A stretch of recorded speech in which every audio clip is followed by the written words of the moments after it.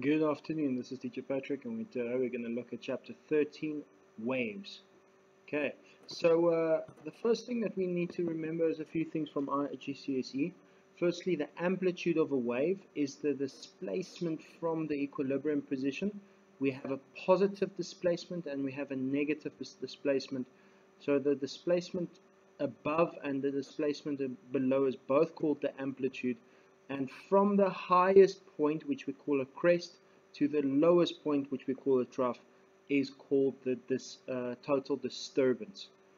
The wavelength, this is the distance between any two corresponding points and is measured in meters. So it's from crest to crest, from trough to trough, or from the beginning of one wave to the beginning of the next wave. Okay, and the frequency is how many waves pass by every second, and that's measured by hertz. Okay, and that's a definition also, the amount of waves per second. Okay, the next thing that we have to remember is that there's an equation for this where the wave speed is the frequency times the wavelength. Okay, and if you remember from IGCSE, we said that speed is equal to distance over time. So how does this formula relate to distance over time? If you look at wavelength, wavelength is measured in meters, and our definition for frequency says that frequency is measured as also known as per second, so 1 over seconds. So if I have meters times 1 over seconds, that gives me meters per second. Okay, so it's still a measure of frequency, is still a measure of time. Okay, so if we use that formula and we quickly look at a few questions, a water wave has a frequency of 2 hertz and a wavelength of 0.3 meters. How fast is it? So we want the speed, so it's f times wavelength 2 times 0.3, and that gives me 0.6 meters per second. A water wave travels through a pond with a speed of 1 meter per second and a frequency of 5. So I'm going to say 1 divided by 5, and that gives me 0.2 meters. Okay, the speed of sound is 330 meters per in air, depending on which syllabus you're using. There's a more specific value, if you shall see now. When Dave hears the sound, his ear vibrates 660 times. What is the wavelength of this sound? So guys, vibrations per second is another way to state frequency. So it is speed of sound divided by frequency, which gives us another 0.5. And purple light has a wavelength of around 6 times 10 to the minus 7 meters and a frequency of 5 times 10 to the 14 hertz. What is the speed of it? So we'll multiply them together, and if you take a guess, it is an electromagnetic wave, so our answer would be the speed of light, 3 times 10 to the 8 meters per second. Okay, so the next part, we'll quickly look at a recap for transverse and longitudinal wave. Okay, just to remember the difference between a transverse and a longitudinal wave. The transverse wave, guys, has a disturbance that is perpendicular to the direction of the wave movement. So if we run here, we see that the transverse wave moves up and down, and the longitudinal wave, the disturbance moves parallel to the motion of the direction of the wave. Okay, the amplitude will say how high the transverse wave gets and how compressed the longitudinal wave gets. And the frequency, if you see here, is how often those waves appear. So a high frequency is a lot of waves per second, and a low frequency is a few smaller amount of waves per second. The next thing that we'll look at is in and out of phase. So we've said that any two corresponding points form a wavelength from the beginning to the beginning, okay, and that is also called a phase. So if we write A, B, C, D, E, F, G, H, and I, okay, we will see that any 2 points experiencing the same motion at the same time, okay, will be in phase. So A is both following or before a crest, B is before a crest. So A and E. A and E is in phase.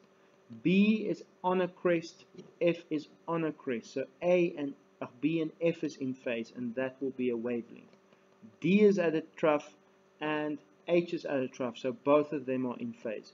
Okay, so any points going through the same motion at the same time, we can see here that A and E and I are all in phase with each other. A wavelength can also be defined as two consecutive points in phase. So I and A is not consecutive. E and A is consecutive.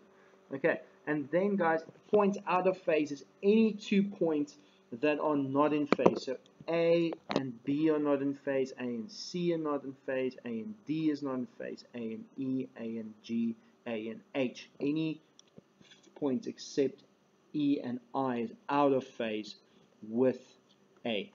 And we can get the period from there. Okay, so from our IG revision, we also have to think of the electromagnetic spectrum. The electromagnetic spectrum is a continuous spectrum of waves of different wavelengths and frequency. Now, one of the things we know that each of these types of waves travel at the same speed, okay, through a vacuum of 300 million meters per second, or 3 times 10 to the 8 meters per second. We call this the speed of light in a vacuum. Okay, our eyes can only detect a small part of the spectrum called the visible light region. Colors of the visible light region in order of decreasing wavelength: red, orange, yellow, green, blue, and violet. Roy G. Biv or Richard of York gave battle in vain.